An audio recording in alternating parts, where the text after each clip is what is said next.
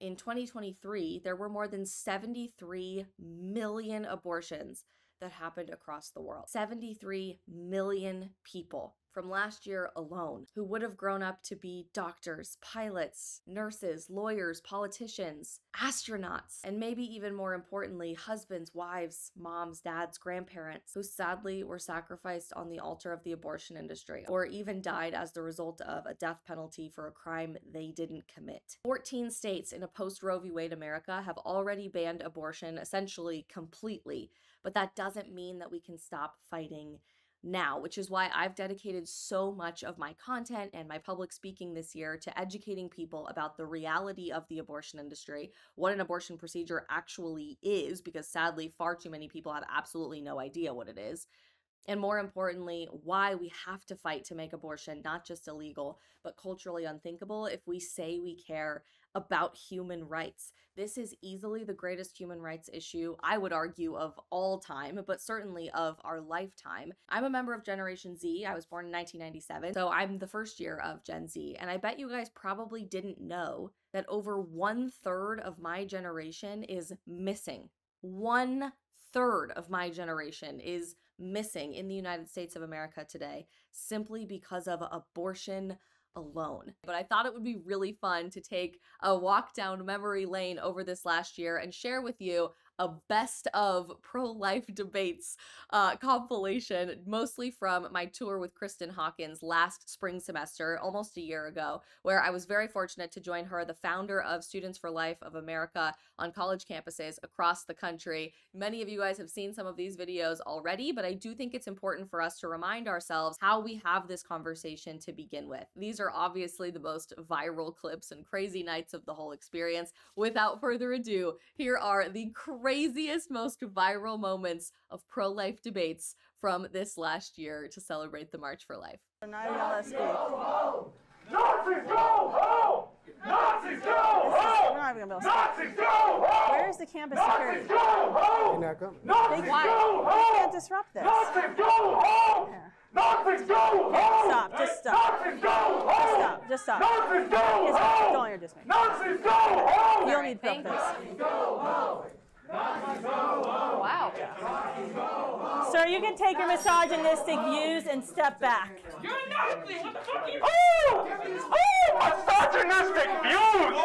Excuse me, ma'am! My name! What you gonna do? Gonna dox us? No interest in that. We are gonna have a real conversation. Check it out. Nope. Fucking pigs! So we're at VCU and Antifa is trying to crash our event. There are more of Man, you can back up and get on my personal space. Kevin's been... The vast majority of the school hates you. They just want you. We don't want you here. You don't have to like us. We can have a real conversation. So we have invited everyone to ask us questions instead of scream at us in the middle of this event. My name is Kristen Hawkins. I'm president of Students for Life of America. Thank you for coming tonight. I would be happy to take any questions you may have. Right now we have a lot of men trying to shout at us. So the great irony of all of this is that this is the type of behavior that is actually fascism, just so you know. So, just a thought. Why don't you guys come down and we mean it. No question is off limits. One at a time. Is off limits. No, this is what fascists do.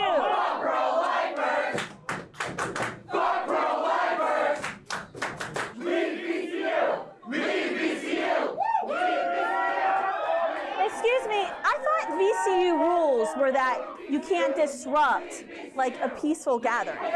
Like, why isn't anyone stopping? Like, there's students here that have gathered to hear me speak, and no one's doing anything. Are you going to remove them? Because they won't. We've offered to suspend their speech, to just answer the questions, and they got in line. So they're not doing anything. Can I ask your name? Can I ask your name, sir? What's your name? I stand firmly against putting women in in jail for obtaining abortions. We as the pro-life movement stand fundamentally against those laws, which I would love to explain to you. Do you really have nothing else better to do than to come scream at a 25-year-old on a college campus? A 10-year-old girl in jail. Who is they? We stand firmly against those laws.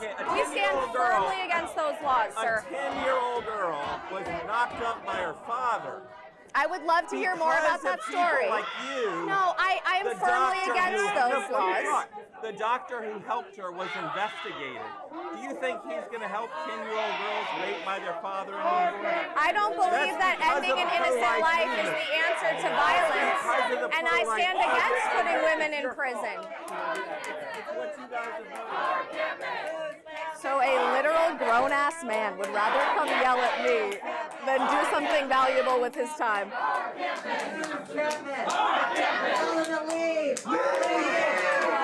school's gonna let them get their way. Thank you for coming up and saying that.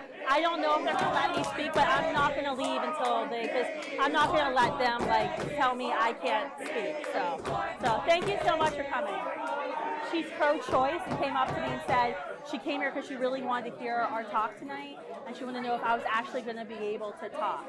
And so I said, I don't know, but I'm not going to leave. But she wanted to thank me for coming here tonight as a pro-choice student. So there is hope in humanity, just not with these people, sadly. Because abortion is a term that has been used for treatment of ectopic pregnancy and miscarriage. Ectopic pregnancy and miscarriage treatment is fundamentally different from an elective abortion. I would love to answer your question. The treatment for an ectopic pregnancy and a miscarriage. Okay.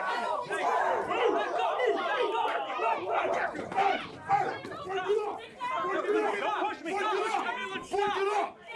Why are you yelling at them? He's the one pushing everyone. Are you fucking blind? Please back up. Please back up for a moment. Thank you. What happened to you? Are you with them? Yep. You got in the mix of that? Are you all right? Well, that was fun. I honestly sometimes forget that those things happen. Like, they're just so outrageously crazy that I end up blocking them from my memory. But I'm so grateful for the opportunity to converse with people from all different walks of life and do what we can to change as many minds as possible. Now it's your guys' turn. So today, if you're not marching in Washington, D.C., or if you're not attending one of your state March for Life events happening in your state capital, do me a favor and just try to put something out there within your sphere of influence, whether it's a post on social media, a conversation that you have over a cup of coffee with a friend, or wearing a fun pro-life t-shirt to school next Monday. Whatever you can do to help your community understand why we fight so strongly for life, for the 1/3 of our generation who isn't here. We march for them.